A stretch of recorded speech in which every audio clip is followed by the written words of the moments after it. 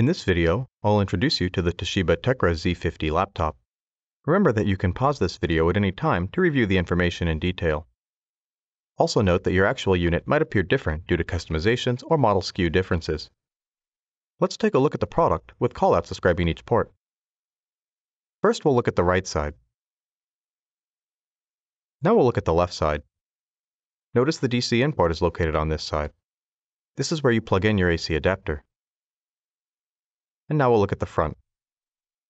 There are 5 LED status indicators on the front of the computer.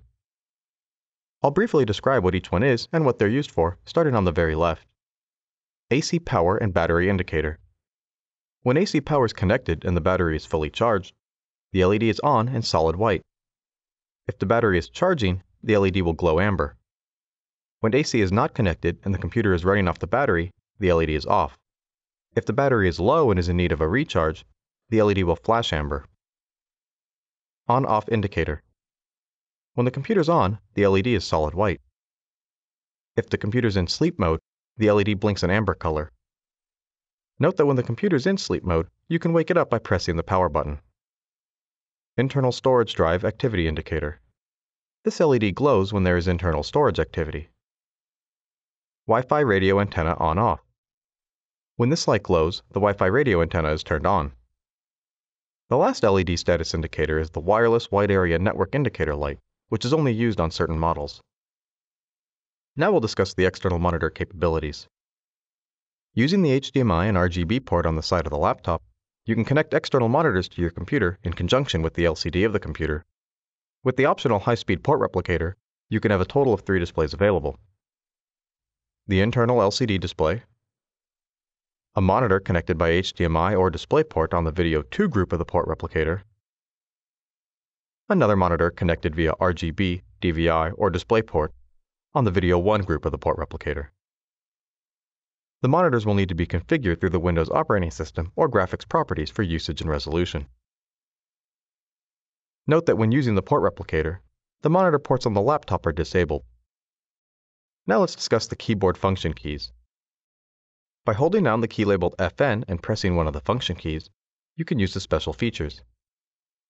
The most common functions are raising and lowering the sound level by using the key labeled FN and the 3 key to lower or the 4 key to raise the sound level, raising and lowering the display brightness by using the key labeled FN and the F6 key to lower or F7 key to raise the display brightness, and turning the Wi-Fi antenna on and off by using the key labeled FN and the F8 key.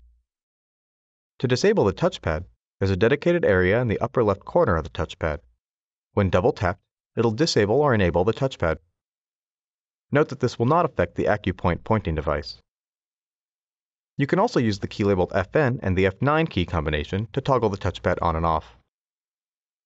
Let's take a look at connecting the computer to an optional high-speed port replicator. First, you'll notice the letter C on the port replicator. This is where you'll position the back right corner of the computer when ready to connect the computer to the port replicator.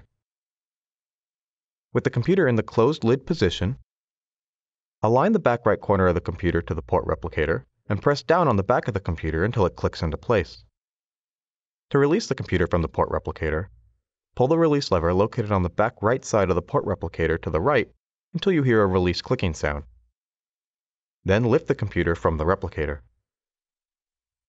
For more information on how to use your port replicator, see our additional video on using Toshiba high-speed port replicators. Now that we've covered most of the common features, let's discuss some troubleshooting tips. If your unit will not start, here are some things you should do. First, ensure you attach the AC adapter and power cable properly. If you're using the AC adapter, check that the wall outlet is working by plugging in another device, such as a lamp. You should also verify that the computer is receiving power from the external power source by looking at the AC power light.